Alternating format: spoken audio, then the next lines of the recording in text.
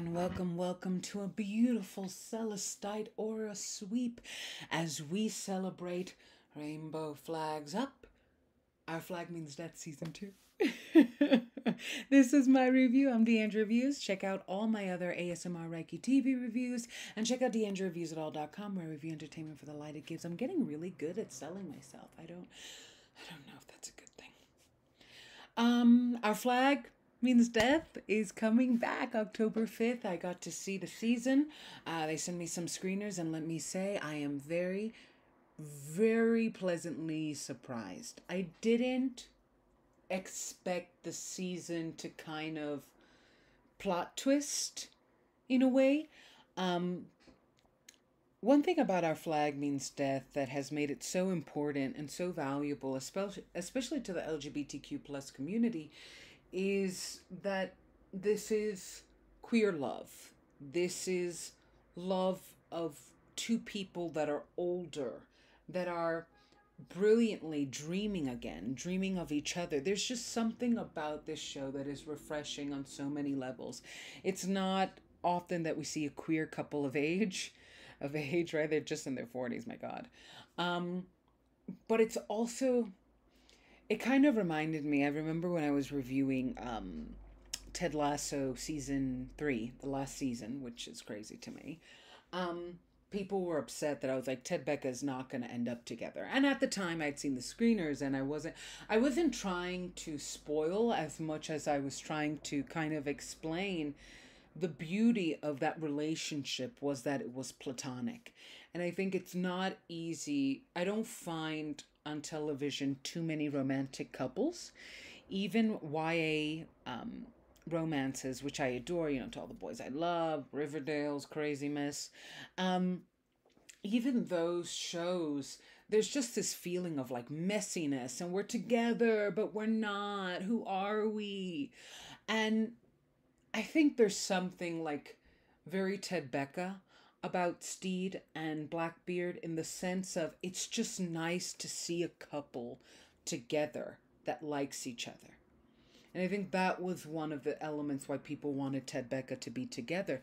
It was hard not to want them to fall in love because they felt like good friends. And I don't see that element in terms of romantic partnerships and relationships. Sometimes they're just like, I love you, and they're very sexually attracted to each other, but the friendship element of true love is so valuable to actually like the person you're with, not just love them, or it can feel as if if you just love a person but don't actually like them, there's something that feels emptying about it, and vice versa. If you like a person but you don't love them, it can feel a little emptying too. You need both elements. And I think often in romantic relationships, we don't see that. But with Blackbeard and Steed, Reese Darby and Taika Waititi, you feel, I love how I say his last name, is so Latina, Waititi, I think with their chemistry, you feel these are two people that really like each other. They really enjoy each other. And there's something about that representation, that element of representation, for it to be queer love, but at the same time, so rare in general love, and its representation is just so wow. It's so vibrant. It's so dynamic. And this season, I was just surprised because one of the hard parts about being, having such a powerful debut is that in some ways, you're kind of screwed. They call it the sophomore slump. You did so well the first round. Can you really carry that energy into 2, 3, 4, 5, even 9 more? They set the bar so high, and it was such a surprisingly rich, loving, virtuous show. And it's about pirates, about gay pirates just stealing and existentializing. That's not a word. That's not a word. And I think that maybe they were on Twitter because they really leaned into the virtuousness of the first season. That we liked that this was a group of people that were compassionate, that were sweet, that were funny, that were loyal to each other, that we're learning, that we're growing. We enjoy that forever their craziness and their flaws. You felt like these were human beings that were going somewhere, both personally and, in piracy. And I don't know. Sometimes I think that the sophomore slump happens with a lot of these shows because they think that they have to lean into like heavy plots or crazy plots or they kind of forget that we fell in love with the characters. So it's okay to keep on letting the characters lead and letting their growth being the center as much as storylines. The storyline is that these are people that are trying to be better, trying to do better for themselves, for the people that they love, for the people that love them back. And I felt like this season they really leaned into that in terms of Steed and Blackbeard because that's why everybody's coming. I mean, mishaps and misinterpretations have happened, and my God, Blackbeard comes back so toxic. I was so upset by he's not just like self-destructive, he's like bad, he's really really really bad. I mean, living up to the name. I was like, no. And what was so interesting in that element is that you see Steve, much like the trailer, kind of pining over him, which is why I chose Celestite. So Celestite is one of my favorite crystals. I think I say that about every crystal. I love crystals.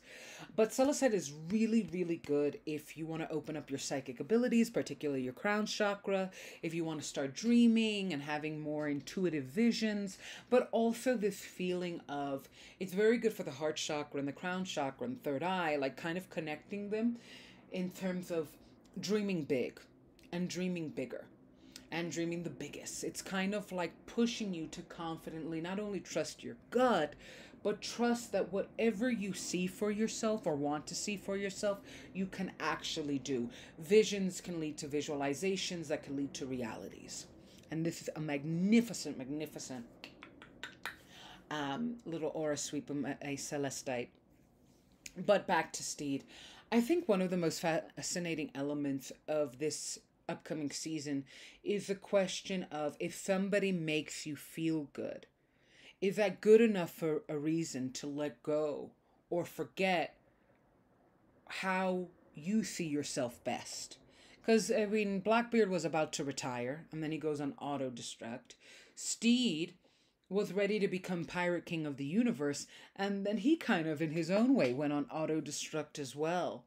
And these are two people that met happiness with each other in ways that they've never met with anyone else, in ways that they've never been able to summon for themselves. And it's so loving and it's so beautiful. And I think the way Taika and co kind of added this nuance of, if you can't feel that love by yourself, if you can't feel that love when you're alone, if somebody that, despite all the good feelings they give you, is not in alignment with what you best see with yourself, are they truly your one? Do you go on auto destruct without them because you just don't know how to be yourself? You don't know how to get to that fantasy version of you.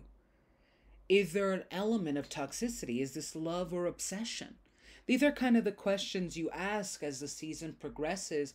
And I really didn't expect the storylines that came and the character growth.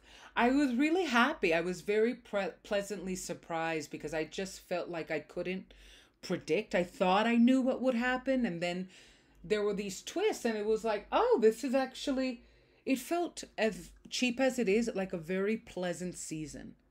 It was so nice, just rich and loving and easy. And the cast, it's so great to see. I think last season it ended with everybody, yes, separated, but they got separated right after there was this real connection of, we are a team.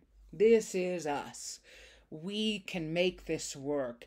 And seeing that come back and develop and flourish into friendships that are just so worth watching. And a lot of romances. Love is in the air in season 2. Everybody's getting booed up. Oluwande, I believe, is the character's name. He's just so good. Vic Ortiz is back. I mean, everybody is back. And they're all just giving their best and their funniest. And I absolutely adored it. Rubio Xian, she is a new character. She absolutely kills it. I think she is scene stealing. First of all, her voice is fantastic. Her chemistry with certain characters that she's going to be interacting with, along with Spanish Jackie, who I absolutely adore, Leslie Jones, magnificent. They're all back and they're just such fantastic presences. You want more. And I think that's what's so great about season 2. I wanted more. And that's how you know there was no slumping. So this is Our Flag Means Death, season 2, out October 5th. Thank you for watching. Thank you for subscribing. And check out deandreviewsitall.com to follow my own artist journey. So you can, when I work with Taika Waititi one day, you're like, oh my God, I remember her. She did Reiki.